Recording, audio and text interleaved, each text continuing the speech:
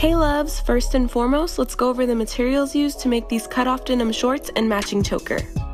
Firstly, you'll need a pair of old high-waisted jeans. I ended up using a pair that I thrifted. You'll also need a 1/4 inch to 3/8 rhinestone trim for your pockets, a pen or marker, scissors, measuring tape, and E6000 adhesive.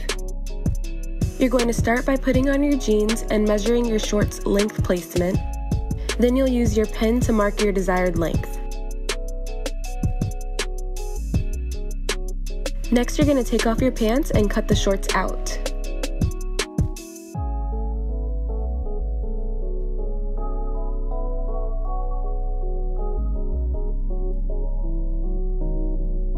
I made the back length a little bit longer because I wanted to make sure they weren't too short, especially since we're going to be fraying them, which will make them even shorter.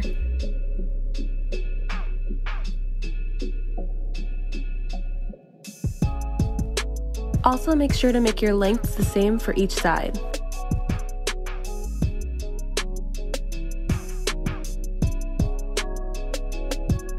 Then you're going to cut slits about 1/2 inch apart and 1 inch high, all the way around the hem of the shorts.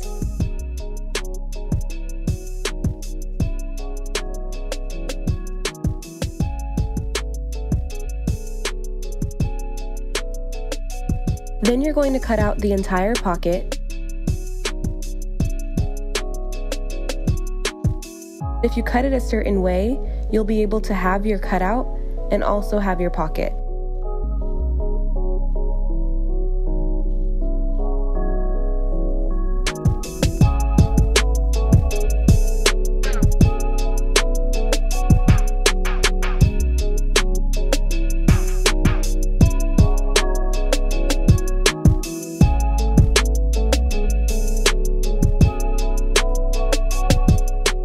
Once you're done cutting out your pocket, you can get your tweezers ready.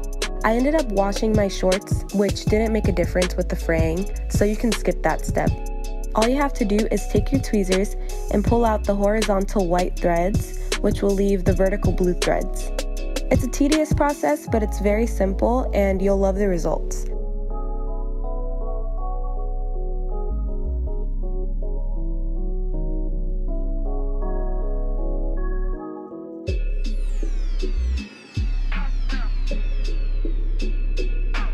It took me about an hour each leg. So now your shorts are pretty much done, and you can either stop here or add rhinestones around the pocket trim like I did. You'll take your E6000 glue and line the pocket edge.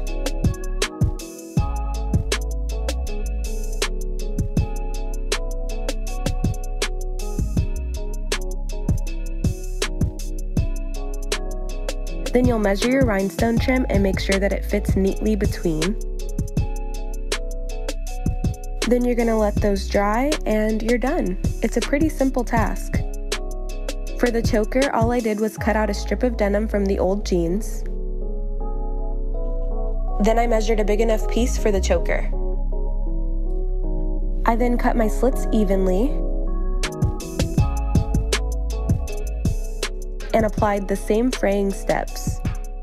Then I added rhinestone trim to the center of the choker.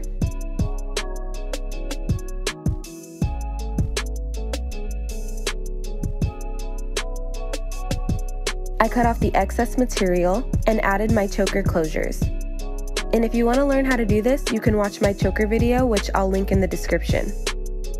And you're done.